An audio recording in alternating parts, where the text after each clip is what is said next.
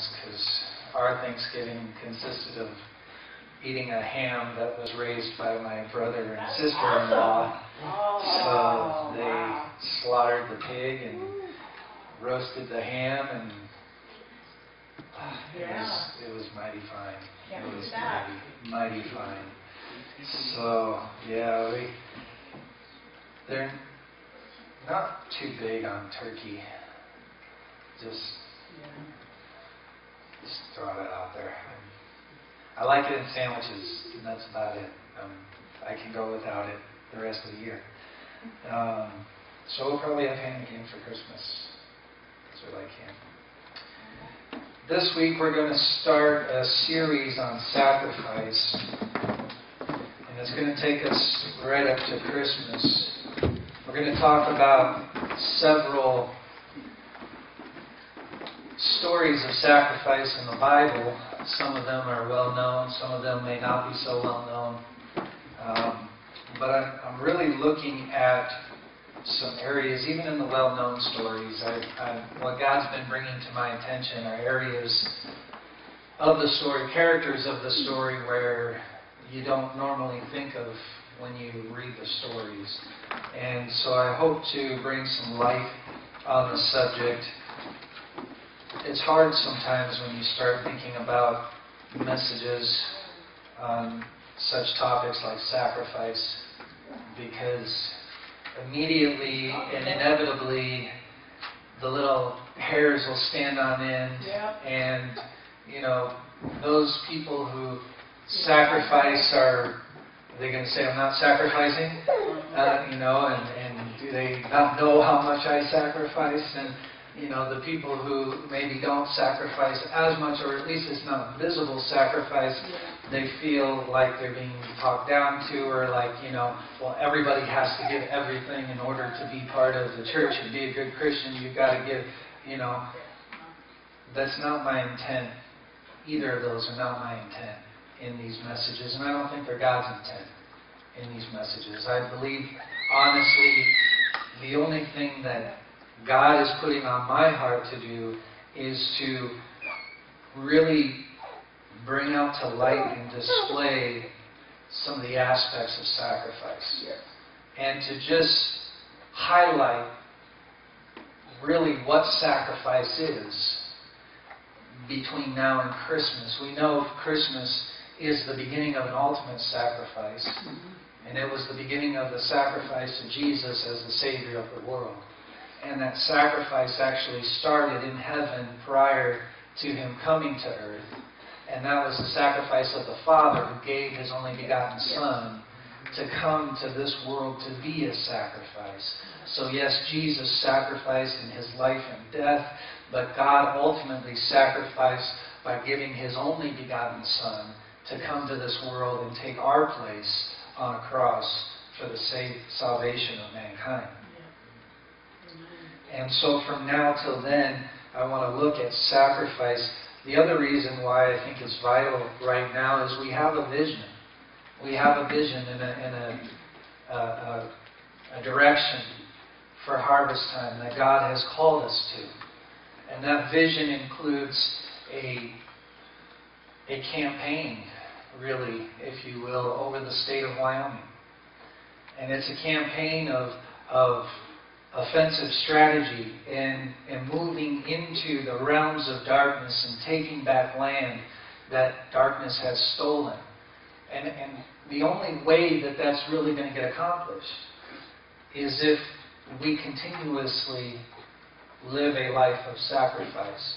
And if we continuously decide, day in and day out, the call that God has placed on our lives, the vision that God has given us, not only individually, but corporately as a body of Christ here in Rawlins, Wyoming, that call is worth my sacrifice.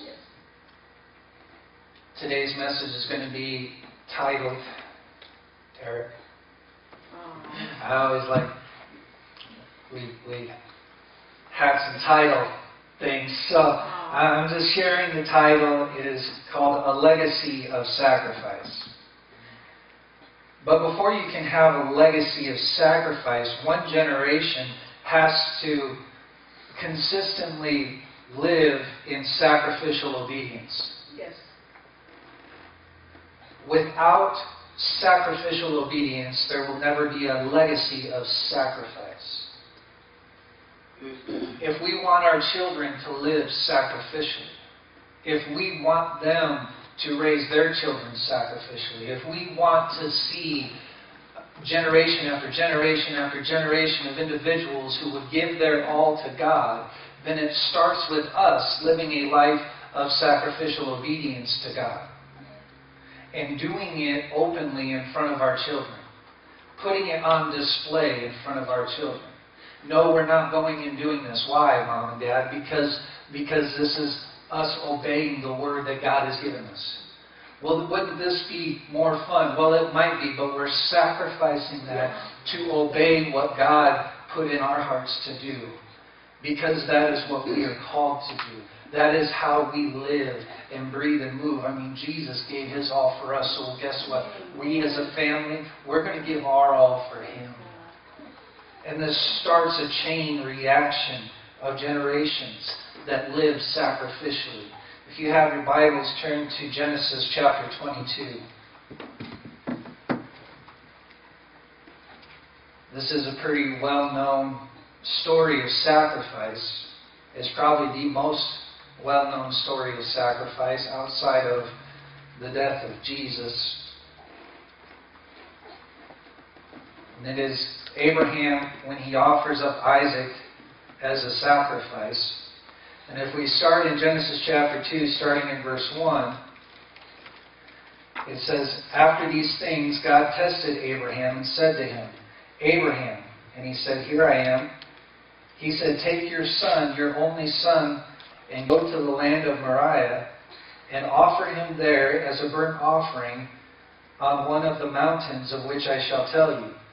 So Abraham rose early in the morning, saddled his donkey, and took 2 of his young men with him, and his son Isaac, and he cut the wood for the burnt offering, and arose and went to the place of which God had told him. On the 3rd day Abraham lifted up his eyes and saw the place from afar. Then Abraham said to his young men, 'Stay here with the donkey. I and the boy will go over there and worship and come again to you.' And Abraham took the wood of the burnt offering and laid it on Isaac his son, and he took in his hand the fire and the knife. So they went both of them together. And Isaac said to his father Abraham, 'My father.' And he said, 'Here I am, my son.' He said, 'Behold, the fire and the wood, but where is the lamb for the burnt offering?' Abraham said, 'God will provide for himself the lamb for a burnt offering, my son.' So they went both of them together. When they came to the place of which God had told him, Abraham built the altar there and laid the wood in order, and bound Isaac his son, and laid him on the altar on top of the wood. Then Abraham reached out his hand and took the knife to slaughter his son. But the angel of the Lord called to him from heaven and said, 'Abraham.' And he said, 'Here I am.' He said, 'Do not lay your hand on the boy or do anything to him. For now I know that you fear God, seeing you have not withheld your son, your only son, from me.' And Abraham lifted up his eyes and looked, and behold, behind him was a ram caught in a thicket by his horns. And Abraham went and took the ram and offered it up as a burnt offering instead of his son. So Abraham called the name of that place, 'The Lord will provide,' as it is said to this day, 'On the mount of the Lord it shall be provided.'" There's so much in this story in regards to sacrifice. First, if we are looking at Abraham and his sacrifice, you have to understand that Isaac is Abraham's only true heir. He had Ishmael through Hagar, but that was not to be his heir. That was Abraham jumping ahead of the promise of God. That was him trying to figure out how to make the promise of God come to pass. Have any of you ever done that? Yeah, sometimes. I'm guilty. God gave me a promise, and I'm like, woo, yes, hallelujah, amen. I love that word, and then my mind starts going about a million miles an hour. How is it going to come to pass? How can we make this happen? God promised finances, and next thing you know, I've got like 10 different plans on how to achieve financial success in the next 2 days. Yep. You do that. I'm a problem solver. That's what I do. My mind sometimes I can't shut it down. And so Abraham gets the promise of a son. He gets the promise of this lineage that is going to be greater than the stars of heaven, that is going to be so great a number that you can't even count it. And through his lineage, there's going to be blessing that is poured out upon all mankind. And so here Abraham is, and he's an old man at this time, and he has one son. The reality of him having another son is, Isaac was a miracle to begin with, because Sarah was past the point of actually being able to have children. Way Yeah, menopause had happened a long time ago Yeah. for her. Long time. And God made a way for the promise to come into the world, for the manifestation of the promise of God. And here he says Isaac, his one and only son, the promise, the one that through him, see, Abraham can now at this point look to God and say, yes, God, the prayers are answered. I can see that there could be a generation, that there could be a nation that multiplies and grows in number too much to be counted, because I had one son. One promise. And from him would come more sons. From him would come grandchildren. From them would come more children and children. And this thing could exponentially grow. I can see the reality of the promise of God standing before me in one child. And now God says, take the promise that I have given to you. Not just take the promise. You understand what he's saying? He says, take the manifestation of the promise, Yes. And offer it up as a sacrifice. Yes. Would you be willing to lay the manifestation of your promise on the altar of sacrifice to the Lord? A lot of times people say, oh, yes, I was sacrificing. It's God's, right? It came from God. I freely give it back to God. Yeah, right. And we do pretty good until we actually receive the promise. And then when we receive the promise, even some would dare to say, no, I would give it back to God if He required it of me. And then there comes a day where God says, okay, I require the promise back. We would say, okay, Lord, I'll give it back to you. I'll follow you in this. We would go on the journey. We may even gather the wood to burn it at the stake or at the altar. We may even take the trip 3 days to the mountain. And we might even start climbing the mountain. But somewhere in there, the majority of us will come to the place where we would say, okay, God, you've seen my heart. Surely you're not going to require me to follow through with this to the full extent. Yeah. You know my heart. You saw I was willing to give it. And we call that a done deal. That's enough sacrifice. Yeah. Well, God knows everything, right? God knows the intent of my heart. But what does the intent of your heart speak of you if you only get to the mountain and you stop at that point? See, the reality of sacrifice is that God oftentimes will not stop you until on the human level it's too late to turn back. Physically, Abraham was past the point of no return. In his heart, he was past the point of no return. Yeah. Isaac was bound to the altar. The wood was there. The fire was still burning, ready to light the logs on fire, the only thing left was to slay the sacrifice. And it said that the angel stopped him before, it says in this version that he was ready to slaughter his son. Determined within himself to see the thing through to its finality. Because that is what God had asked him to do. But God, it's my ministry. It's the manifestation of the promise that you've given me. It's my ministry. I can't lay it up on the altar. If I sacrifice it, then I'm giving up the promise that you gave me. God, it's my children. Yeah. God, if I lay them... Just to be clear, we're not talking about child sacrifice here, right? Yeah. Right. Okay. But God, if I lay my children up on the altar, my promise, if I lay Noah up on the altar, my promise of a child that I waited 9 years for, that people told me for 9 years was going to happen, and it didn't happen, and I got angry at them. I got angry at people that kept telling me, you're going to have a kid, you're going to have a kid. We're not going to have a kid. It's been 9 years since we've been married. We tried and it's not happening. Quit saying it. Getting mad at God. God, why are we... I look at other people that have kids, and are we so deficient as parents that we don't get the right to raise a child? But yet, in this world, you have kids being orphaned by their parents, parents that don't even want children, and they go to abortion clinics. Where is the fairness in this? I'm just sharing my heart. That's good.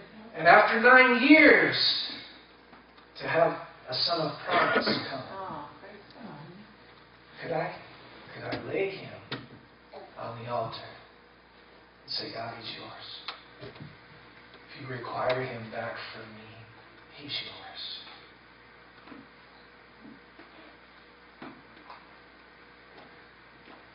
God didn't stop Abraham until it was almost too late.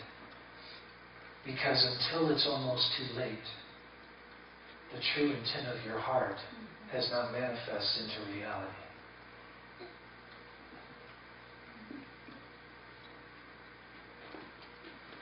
Sacrifice, true sacrifice,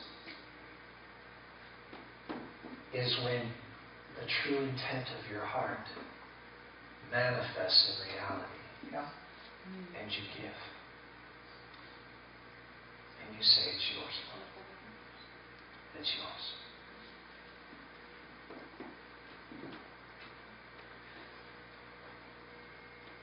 But what about Isaac? We read this story, and even the Bible later on in Hebrews will talk about Abraham's great faith and his ability to sacrifice Isaac. But what about Isaac? Do you realize that most scholars believe Isaac at this point in his life is 30 years old? Think about it.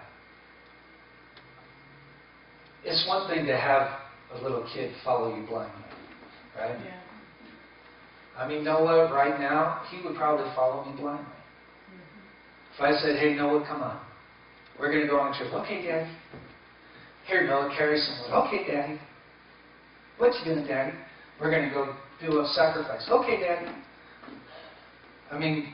Yeah. There's no reason to think anything other than what's being told. But a 30-year-old man going with his 100-and-some-year-old father up a mountain for the purpose of sacrifice, fully aware of what's supposed to be taking place. It's going to be a sacrifice. He's seeing the wood. He's seeing the fire. He's like, oh, wait a second. Yeah. Hey, Dad. Yeah, son. What's up? We're going up for a sacrifice, right? Yep, we are. So, usually, I mean, I see the wood and I see the fire. I mean, those are two components of sacrifice, but we're missing a key element. Yeah. I mean, there's usually an animal involved. I mean, something alive gets dead in a sacrifice. And where is the alive that is going to be deaded at the sacrifice? I'm not seeing it. Don't worry, son, God will provide. Yeah. Okay, cool. So you get up to the mountaintop.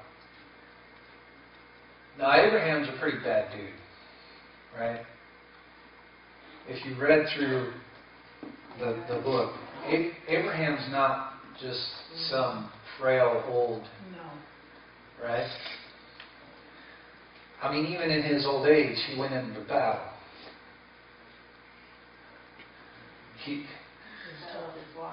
Right? He's a tough guy, right? But I'm sure that Isaac at this point is no frail mama's boy. No. Isaac's probably, I mean, he's lived out in the wilderness, man, his whole life. Raised by a shepherd. By not just a shepherd, a warrior shepherd. Yeah. He probably knows how to fight really well at this point. He's probably pretty stout. I mean, 30 years old, you're... Wish I could be 30 again. It was only 10 years ago. But I wish I could be there again. You're in your prime, right? Uh-huh. Physically.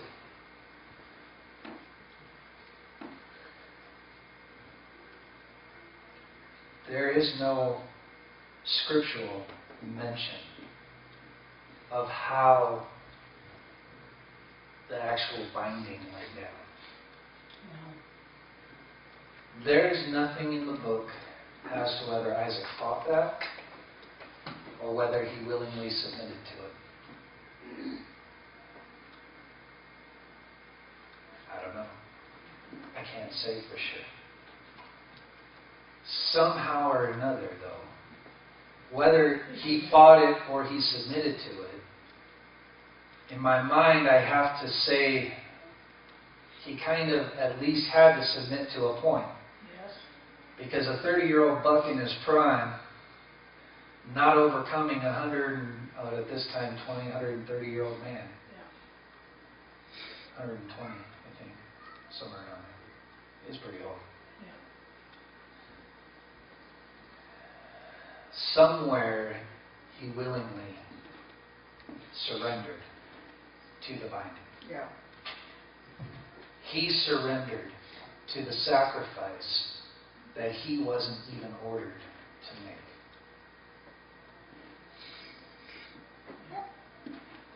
Because his dad was ordered to make it. Yeah. Yeah. This doesn't happen without a lifestyle of sacrificial obedience. It doesn't happen. No. They don't get to this point without that. Yeah.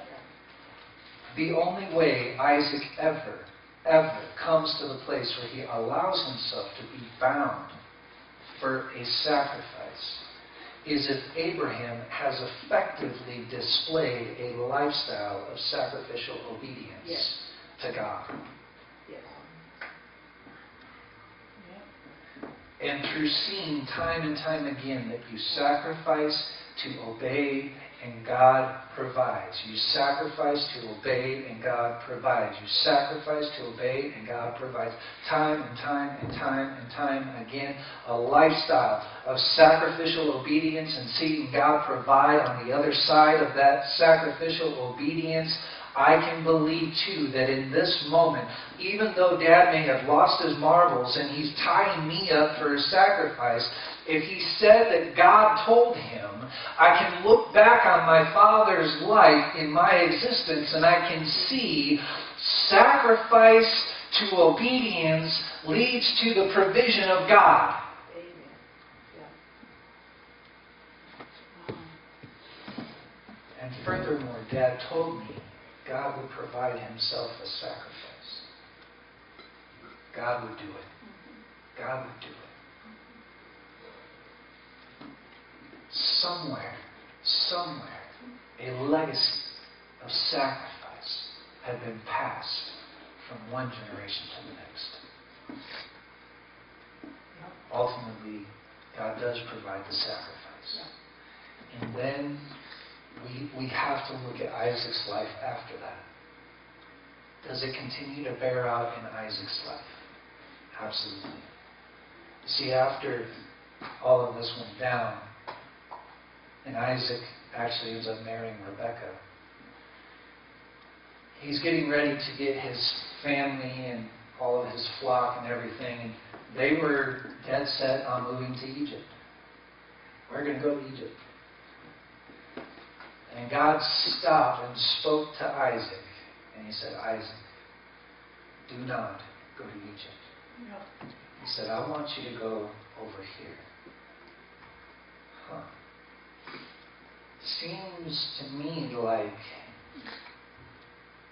a long time ago, God spoke to Isaac's dad, and he said, Abraham, his name was Abram at the time, he said, Abram, I want you to leave the land of Ur, and I want you to go to a land that I will show you. Yes. And Abraham immediately obeys. Packs his tent, packs his wife, packs his livestock, his everything, and heads out across the wilderness. That's where it started for him. And now it's Isaac's turn to stand in his father's place. Yeah. As the patriarch over the promise of a nation that will bless all nations. But in order for this to work, in order for this to take place, Isaac himself has to come to the place of sacrificial obedience. Yes. He has to sacrificially obey God. What was in Egypt? The center of the world at this time. The metropolis, the shopping malls, the big city, Everything. all of the accommodations, right? I mean, they had Home Depot and Menards and Lowe's all in the same place. Yeah.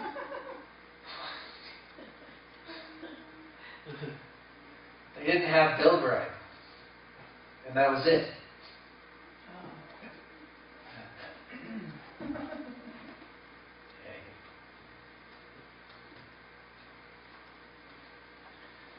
So he goes to this land, Isaac goes to this land, he tries to succeed and he gets thwarted time and time and time again, and finally he comes to the place where he digs a well and there's water in the well, and it's finally a place where he can stay.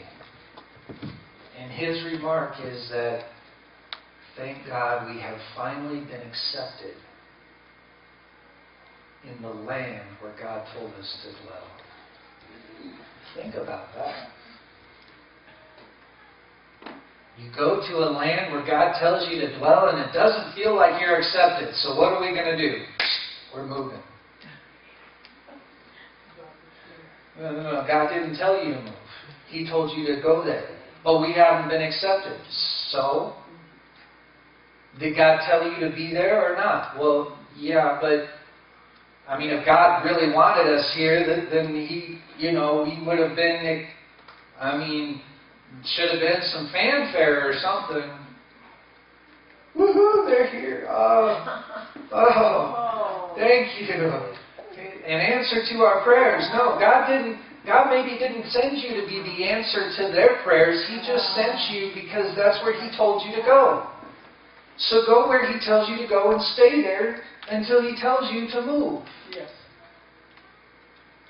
Some people spend their whole lives trying to figure that one out. Yeah. Yeah. Anyway.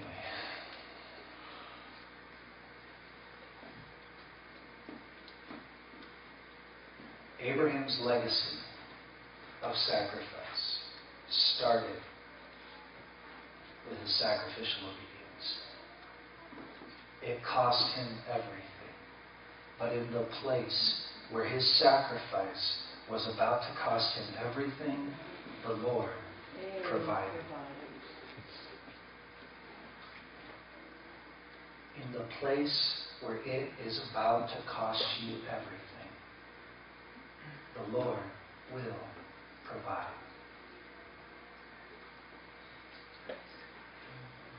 Judges chapter 11.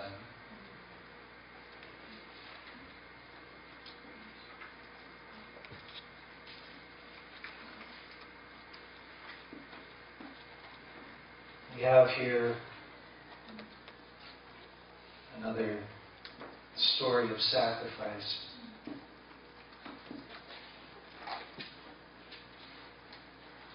It's a tragic tale, but it's one worth mining out.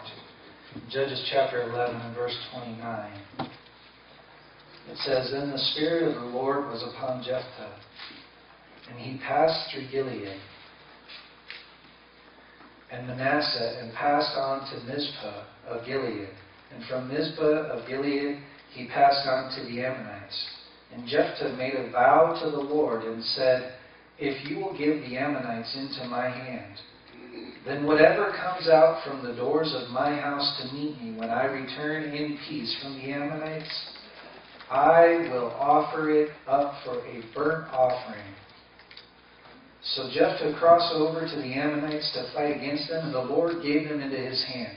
And he struck them from Aroer to the neighborhood of Meneth, 20 cities, and as far as Abel-Keramim, with a great blow. So the Ammonites were subdued before the people of Israel. Then Jephthah came to his home in Mizpah, and behold, his daughter came out to meet him with tambourines and with dances. She was his only child. Besides her, he had neither son nor daughter. And as soon as he saw her, he tore his clothes and said, Alas, my daughter, you have brought me very low, and you have become the cause of great trouble to me. For I have opened my mouth to the Lord, and I cannot take back my vow. And she said to him, My father, you have opened your mouth to the Lord. Do to me according to what has gone out of your mouth.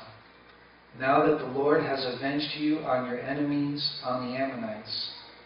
So she said to her father, Let this thing be done for me. Leave me alone 2 months, that I may go up and down on the mountains and weep for my virginity, I and my companions. So he said, Go.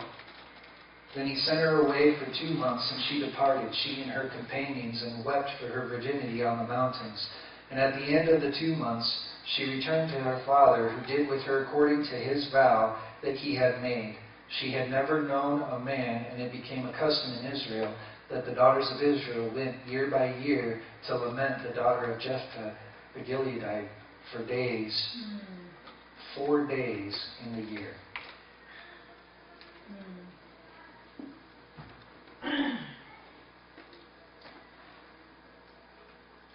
Jephthah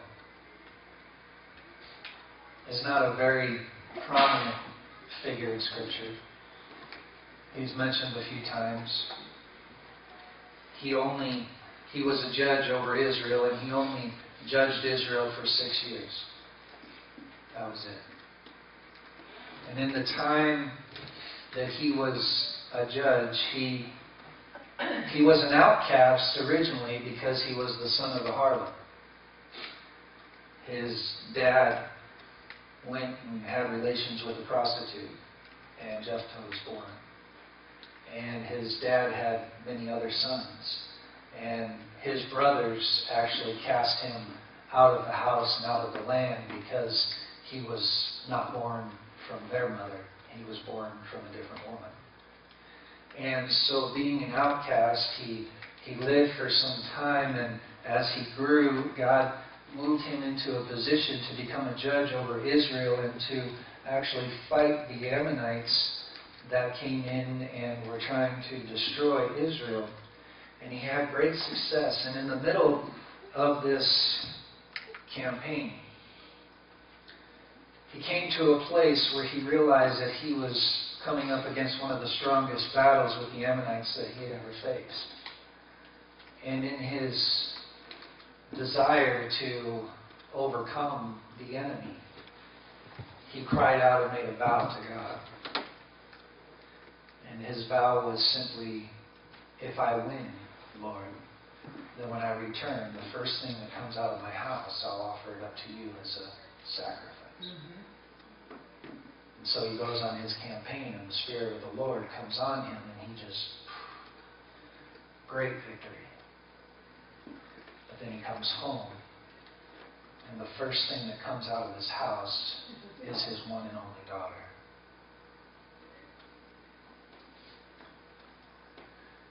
And at this time, Jephthah's daughter was, of course, old enough to have been married and have children, but she was still a virgin. She had not yet had relations with any men. Which means that she was old enough to understand, again, not just a child blindly following. And Jephthah says something to her that's remarkable, that I don't know that many in this day and age, in this culture in which we find ourselves, would actually be able to say. He said, daughter, he said, I've made a vow to God and I can't go back on my vow. Faced with the fact that this vow was going to cost him his only child's life, that it was going to require the ultimate sacrifice, he couldn't go back on his vow. Yeah, that's right.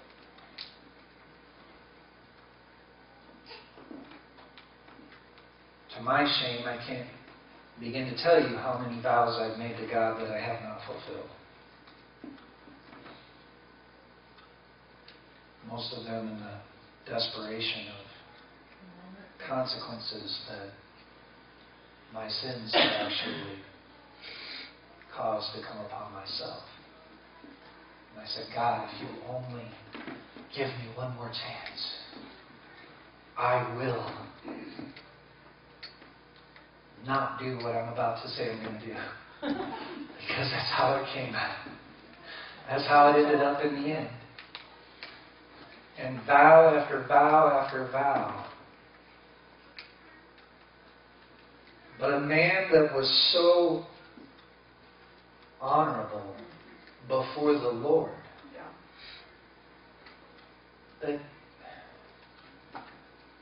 even when it cost him everything, he honored his vow. Yeah. But in his life, what needs to be known is that in his life, he created a legacy of sacrifice. See, this daughter that he had, for him to tell her, I gave a vow to God, daughter. And she said, Dad, it's okay. You fulfill your vow. You fulfill your vow. Do unto me whatever you have vowed, but you fulfill your vow. Wow. Wow. What kind of upbringing? Yes. What kind of rearing of a child to get them to the place where they say, I don't care if it costs my life, Dad. You made a vow. You better keep it. I'm only going to ask one thing. I could imagine in Jephthah's mind when she said, all I have to ask is this one thing. Let me go for 2 months. In his mind, I'm sure, playing over, there were times where he said, oh, please, just run away. Just run away. Don't come back.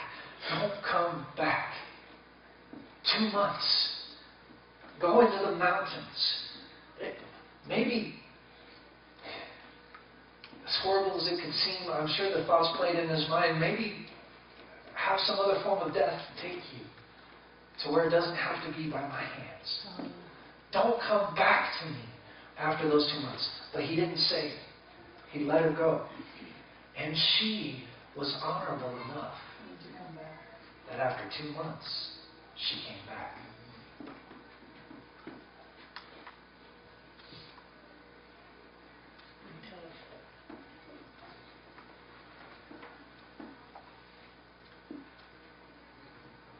The culture in America at this moment is one of entitlement. It's one of,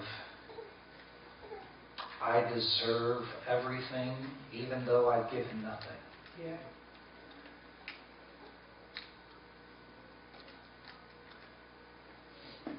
What we see in these two stories, between Isaac and Jephthah's daughter, they don't exist in our culture today. No. They might exist in individual places among a very small percentage of the population. But as a whole, it doesn't exist. And we can blame society. We can blame the children. We can blame television. We can blame everything except us as parents. But the reality of it is that it lies with us as parents. Because the only way the children grow up understanding sacrifice is if sacrifice has been modeled to them. And if it's been on display in front of them. Ultimately, what happens is you have one generation who lives a lifestyle of sacrificial obedience, and it passes down to the next generation. But a lot of times it stops there. Because the next generation sometimes will say, I don't want my children to suffer like I did. I don't want them to go without like I went without. I don't want them to deal with what I went through. And the problem with that is that somewhere along the line, a clear representation of sacrifice was failed to be made.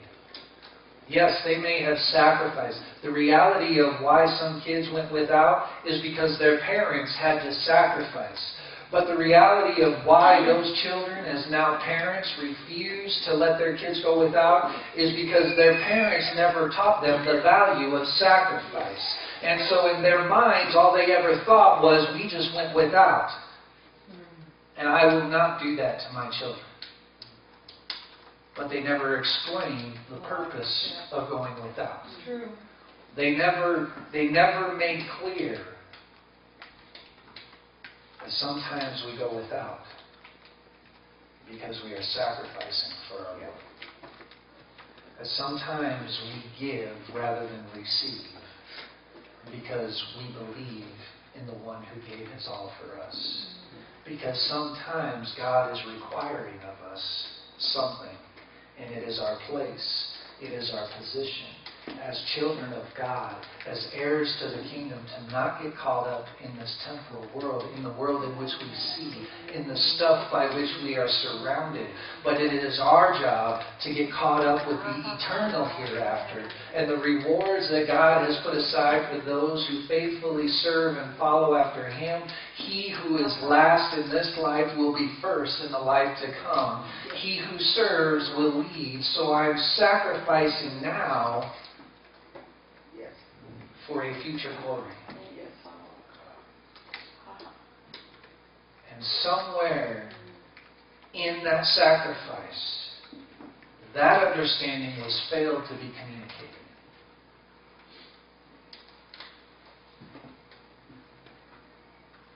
So the only thing a sacrifice becomes is, my parents suffered. My parents suffered. They suffered day in and day out. And what did it ever get them? It got them nothing. Not only did it get them nothing, it got us nothing. We suffered as a result of their suffering. And I'm not going to have my children ever suffer like they suffered, like I suffered.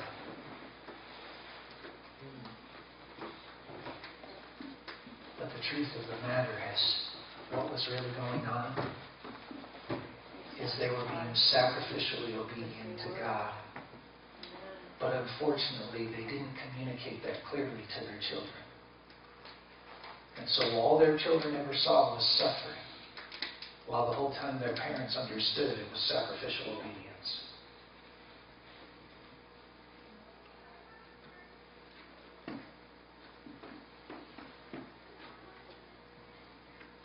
If our children are going to make it in this world, they need to understand sacrificial obedience. They need to understand why we sacrifice. That's right. They need to understand that, you know what, son or daughter, when you make a vow to God, you better keep it. That regardless of what it costs you. I don't care what it costs. If it costs you your life, if it costs you your families, you keep your vow to God. Amen. Yes. Yes. If God asks of you something, you don't sit there and throw it back in His face like, I have the right. Some of our preaching of the gospel has come down to what I have the right to have. And how dare God ask me to give up my rights?